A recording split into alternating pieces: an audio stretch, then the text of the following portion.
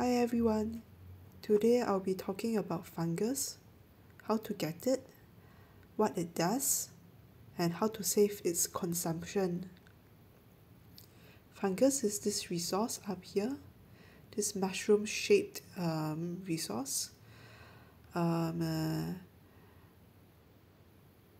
it is produced from two sources. The first one is your native fungi. This gives you a passive production of your fungus every hour. The second source is your Leafcutter. What you do is you use your builder ant to supply plant matter to the Leafcutter. It gets topped up, and then you get the Leafcutter converting the plant into fungus. You can get more by making use of rapid production, as usual. If you are a paying player, if you go to the benefits and you can go to the light contract, if you sign the light contract during the period when your light contract is on, you will be able to place this building called the Supreme Native Fungi, and this will produce more passive fungus constantly for you. What the fungus does is that it keeps the buildings activated. Your resources buildings need fungus in order to be active. For example, honeydew is produced in the aphid. If you click on the honeydew at the top, you can see its efficiency. Right now it's at 100%, and it's dependent on fungus supply and ant population. For other resources, you can see they are basically dependent on having enough fungus supply to the resources buildings in order to be productive. If you run out of fungus, then your buildings produce at reduced efficiency.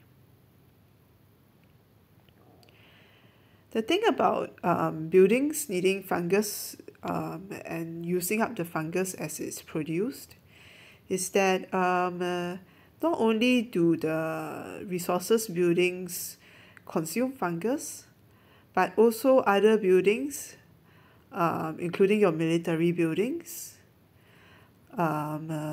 your evolution fungi, your cocoons, your springs, your insect buildings, your special ant buildings. Everything needs fungus, will consume fungus if it's connected to the queen. Alright. Currently, with all my buildings connected, less the builder ants, my consumption here is 183.4 thousand per hour. However, the buildings that actually really need to be constantly on are just your resource buildings and your depots. So the depots are up here. What you can do, or rather what I have done, is that I have placed all of my military buildings, troop camp, the barracks, the rally centers, the Ladybug habitat, the termite farm, all the special ant buildings, Alliance Center, entrance, cocoons, springs. I've placed them all on one single tunnel, joined from the back here all the way up here, and with a single entrance over here, right? And because they will function regardless of whether they are connected to the queen or not, when I'm not actively clicking speed ups on my troop camp, or when I don't need to, when I'm not clicking on the supply transport resource to the feeding ground. 90% of the time of the day, I just pick up a piece of the tunnel here, move it over sideways, and I have all of those buildings all at once with one tile change. They are now all completely disconnected from the queen. And with that disconnection, the consumption of my fungus has basically halved. So by doing this, I have less fungus used. It means that I will need to burn less plant in my leaf cutters.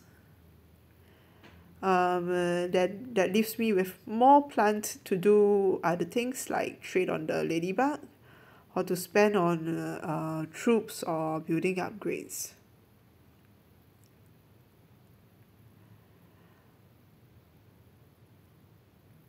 One more source of fungus is actually the Ladybug habitat. You can actually trade for fungus on the Ladybug habitat, or you can trade away fungus on the Ladybug habitat. I've done my trades already today, so unfortunately I can't show you. If you are a herder, sometimes you can get resources, you can buy resources with diamonds on the herder building, herder resource tunnel. So yeah,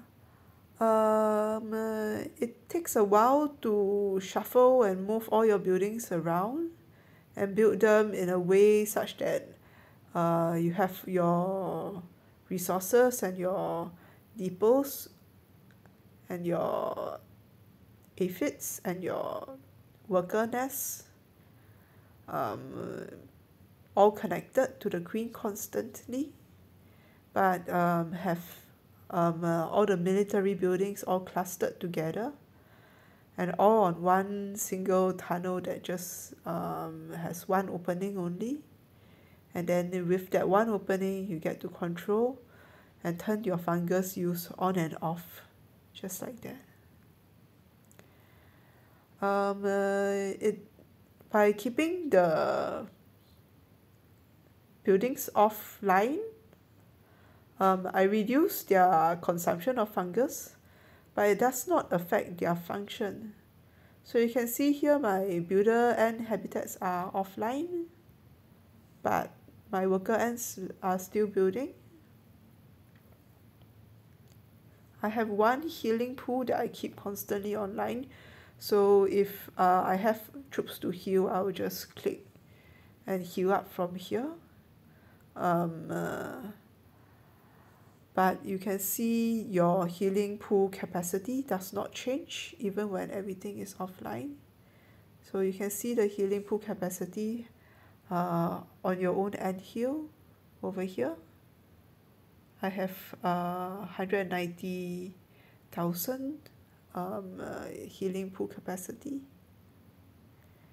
With it joined up, the healing pool capacity is exactly the same. The troops where they are training, if I can disconnect the tunnel, the troop training still continues as per normal. For evolution, the evolutions still continue to get researched. The timer still continues going up. You can even do all your speed ups as necessary.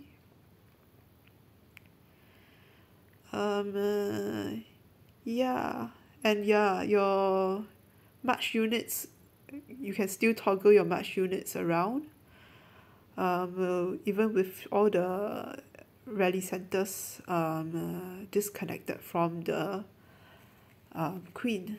Alright, so this is how I save fungus, and you can do it too.